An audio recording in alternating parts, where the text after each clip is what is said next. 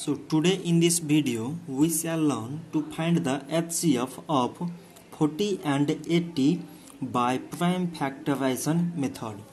So first of all we find out the prime factors of 40. So 2 divides 40, then we get 20, and again 2 divides 20 mean 10, 2 divides 10 we get 5, and 5 divides 5 we get 1. So like as the prime factors of 80 are, it is 2 divides 80, then we get 40, and 2 divides 40, then we get 20, 2 divides 20 we get 10, 2 divides 10 we get 5, and 5 divides 5 we get 1.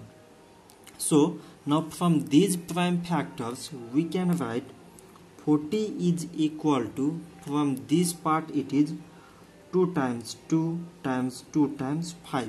Like as 80 is equal to, from this part it is 2 times 2 times 2 times 2 times 5. So now we have to select the common factors in these prime factors. So the first common here is 2, and second one 2, third one also 2, and last one is 5.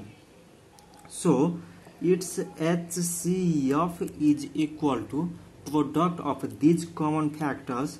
So the common here have 2 times 2 times 2 times 5. So its products are 2 times 2 mean 4, 4 times 2 8, and 8 times 5 mean it is 40. So 40 is the HCF of 40 and 80. So this much for today, and thanks for watching.